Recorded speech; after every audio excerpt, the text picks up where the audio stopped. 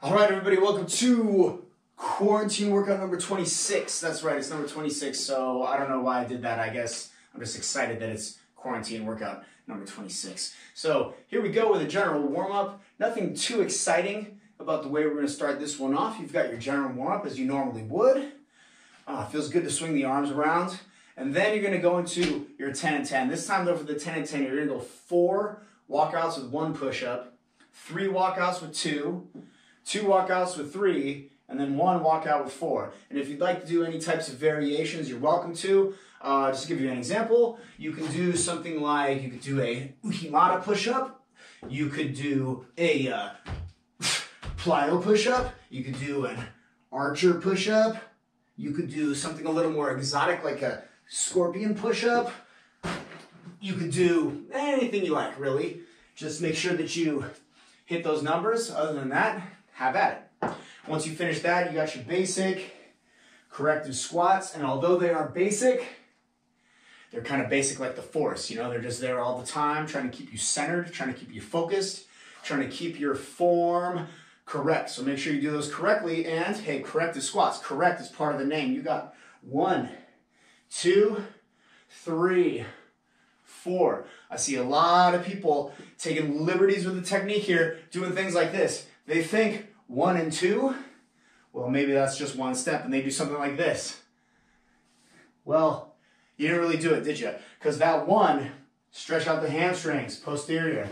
Drop the hips, that slackens this out, stretches out your quads. Reach up, set your posture, come up. Make sure you're keeping your feet on the ground, planted. Outside, inside, back, and front. Equal points of contact. The way I like to think about it, it's as if your foot was connected to the floor with magnets. So keep that strong connection to the ground. Gravity's there, trying to hold you down to the earth. Let it do its job. Give gravity some surface area there. All right, keep your feet flat on the ground, equal contact, 360 degrees around your feet. Once you finish up with your warm-up, which, like I said, simple, but still detailed, then you're going to go into your first circuit. First circuit, we're going to go through this 3 times. We're going to start with sharps, short arc rotator cuff series. So we've added that iso cuff series into our training, and I really like that, but this is the dynamic version. So that iso cuff, you're working all the same muscles, all the same angles, but it's just an isometric contraction. This is dynamic, so what you're going to be doing is moving, right? Don't forget your range of motion. You always want to be, for this, it's 15 degrees, 15 degrees. For this one here, it's going to be 15 degrees, 15 degrees. Of course, your external rotation is going to be 15 as well. Then you're going to go 5 degrees, 25 degrees. Same thing going this way, right? 25 degrees out, 5 degrees back, okay? And then you'll finish with your symmetrical movements. You got your reverse fly, keep the elbows tucked in at the side, shoulders down, open up, squeeze your blades together, and then your goalposts should be as if you're the Scarecrow from the Wizard of Oz. Elbows, shoulders on the same line, rotate back and pull. Keep the shoulders down. Think about pulling the shoulder blades down there. Everything there, you're gonna go for 20 reps on the first round, 16 reps on the second round, 12 reps on the third round, and as the rep count starts to come down, make sure you're bringing up the resistance accordingly, okay? Once you finish the sharps, you're gonna grab your med ball, got backstroke roll. This has to be one of my favorite moves, not just because I'm a backstroker, but because I really enjoy the kind of stability you get. So plant that foot, other hand is up, reach back. Remember, it's backstroke, right? Think about your backstroke. Rotate, use, just like in backstroke, there's a lesson here. Aaron Peirsol, if you're listening, there's a lesson here. I know you know this already. When you push that foot down, you move your hip. You're using your leg to move the hip, and the shoulders are connected to the hip through the core. So you got to keep your core rigid. Press, reach, bring that leg across. And then rotate. This is a balancing act here. Keep your eye on the ball. Push with the foot to come back. Just like when you're actually swimming, you're using the foot to provide the leverage to rotate the hip and the shoulder. All right, so once you got that going, the rest is just a balancing act. And you move through your full range of motion, staying good, stable, and control. You're gonna go that for 15 reps.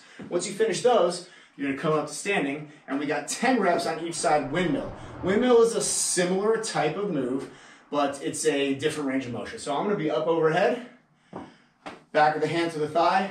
I'm going to lean, that's hips back. Just like the first move is always like you're going to sit down on a chair, right?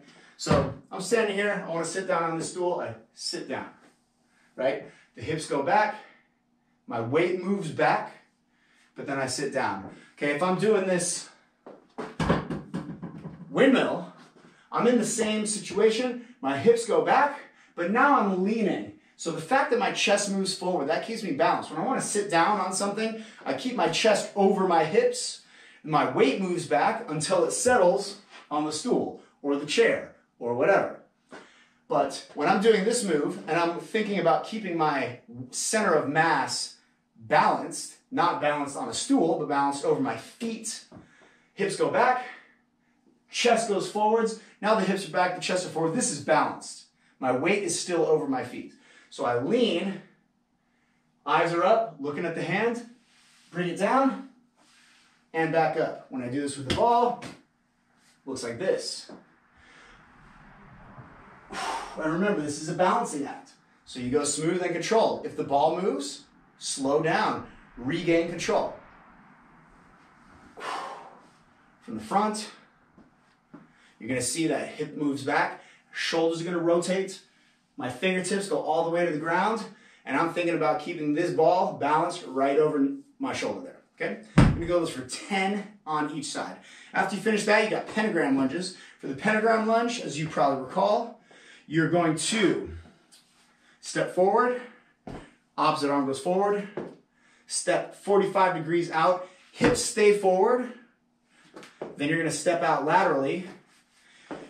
Your foot should pivot up, heel to the ground, foot flat, and get into that pocket. That means your femur should be horizontal. Back up, then you're gonna step out 45 degrees to the back. Hips stay facing forwards. That means that this angle is changing, right? It's about the hip that's moving. You shouldn't have your hand on your knee. I don't know why I was doing that. Come back up, then step straight back, back to center. So the first round, you're gonna do that twice. Second round, you go 3 times. Third round, you go 4 times, right? You go through, as I said, 3 rounds of that circuit. Have fun. Okay, so once you finish up with circuit number 1, naturally, you're gonna go through circuit number 2. And by the way, I noticed there was like a bunch of string stuck to my leg when I was demonstrating circuit number 1. Why didn't you say something? I found it, I took care of it, so don't worry about it, but God, next time, at least be a bro and tell me, all right? Circuit number 2, we're gonna go through this 6 rounds. We're gonna start with core 360. So let's go over that. Every time I've demonstrated this so far, I've been too close to the wall and I've hit the wall every time. Let's see if I can finally learn from my mistakes. So we're gonna go 15 reps. And I am actually a very good distance from the wall this time. So this is a lot more what it should look like. This is extremely difficult for me. And what you want to focus on here is keeping your lower abs engaged. And what your lower abs are working to do is to grab and pull your hips underneath and keep your spine straight. If your lower abs start to disengage, your hips are going to tilt, your spine is going to bend, and you're going to start to feel this in your lower back. The way that you counteract that is by using the abs to rotate your hips underneath your body, keep your spine straight, and engage the core on the way back. And if you're staying engaged on the way back, when you find your maximum distance, and that's the distance where just the leverage is more than your abs can handle, then you come back, right? You go back as far as you can, and then you come back to your neutral position. But you have to be in position already. If you're going backwards thinking that you're going to set your position once it gets difficult, you've already set yourself up to fail. So make sure that you are already engaged, keeping your hips tilted underneath, keeping your spine straight. And if you need a reminder as to what that feels like, lay down on your back, slip your fingers underneath your lower spine, and press down and crush your fingers there. And if you can feel that, then you can feel exactly the kind of contraction that you need when you're doing this move. From there, you're gonna go the GSP, gymnastic side plank, dips, 15 here, top leg is forward, feet are shoulder width, arm is up, nice and stacked, find the ground. This is your neutral position. Don't hang out down here. This is not a leisurely relaxation. You're not posing for an artist who's going to sketch you from charcoal or oil pastels. You're going to be doing some exercise here. So don't hang out on the ground like you're a classical painting. Get yourself up, get yourself structural. 15 reps on each side. Then move on to your back. Remember, feet are plantar flexed here, all right? I don't want to stick my foot all the way through here, through the heel. I want to keep my foot pointed. I want the strap to be right underneath the ball of the foot. The only way that I'm going to stay engaged in this TRX is if I'm plantar flexing and keeping pressure. That means, again, I can't relax when I'm on the ground. If I do, my foot is going to slip out. I got to point my toes and keep pressure on the feet, not the hips. Plant yourself in your race, start, recovery position. Press the hips up, squeeze, release. I see a lot of people when they do this, the feet flare apart. Keep your feet together. Press down, find the ground, but don't set your weight on your hips. You really want to feel strong when you're doing these moves. Otherwise, they're kind of a waste of time. All right, so make sure you're getting something out of this. After that, you're going to stand up, and you've got overhead tricep extensions. You can use the bed sheet combo for this. That's cool. And remember, elbows up overhead. Keep the body straight.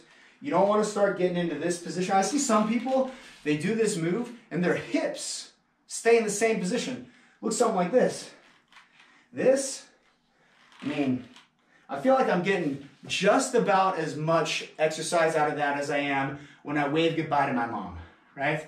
It's nice. You want to wave goodbye to mom, but it's definitely not exercise. Keep the elbows up overhead. Bring the hands back behind the head. Keep your core engaged and drive up and forwards. Make your body move. The hips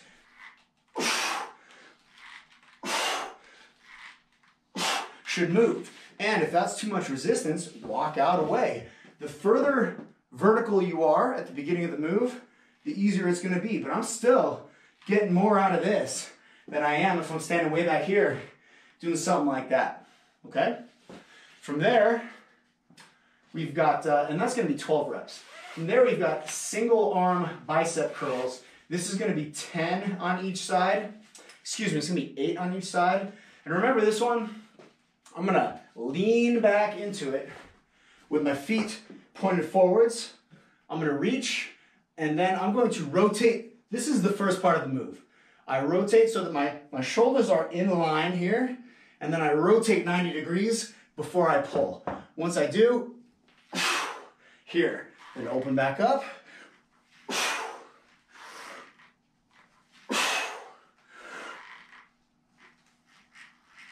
And I want to keep my elbow pointed up. Again, just like most TRX moves, the further away from the point of connection I step, the easier that it's going to be. Once I finish that single arm bicep curl, 8 on each side, I have an X carry.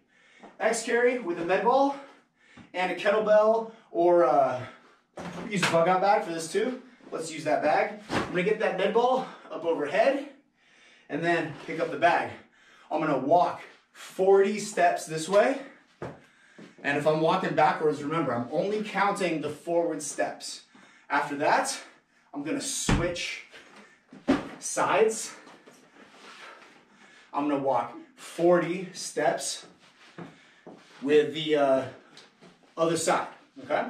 So it's 40 with one arm overhead, other arms at the side, and then 40 more steps inverted, okay? After that, last thing I got, cobra push-ups. So remember this one, also referred to as yoga push-ups. I'm going to start in this downward dog position, and I'm going to move as if I were going underneath the fence. Then low, press up, and only my toes and hands are touching right now. And then I shift back. I really like to work these with the breath, so it's going to be in,